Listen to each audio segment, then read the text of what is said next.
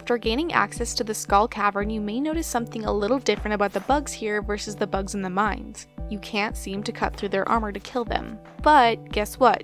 You actually can. How, you may ask? When you've reached the end of the volcano dungeon on Ginger Island, you'll find yourself at the Forge. Here you can do a whole lot of super cool things with weapons, tools, and rings, but what we want to focus on here is enchanting your weapon of choice. A random enchantment can be added to your weapon through putting in a prismatic shard and 20 cinder shards into the Forge. Now you may have noticed that I said a random enchantment. This is because you can't actually choose which enchantment your weapon will get. There are 5 different combat enchantments, one of these being the Bug Killer enchantment, which will do double damage to grubs, flies, bugs, spiders, rock crabs, and will allow you to kill armored bugs. But don't worry if you don't get the enchantment you want, as you can re-roll in a sense by adding another prismatic shard. So just hope you get a good enchantment on your first go.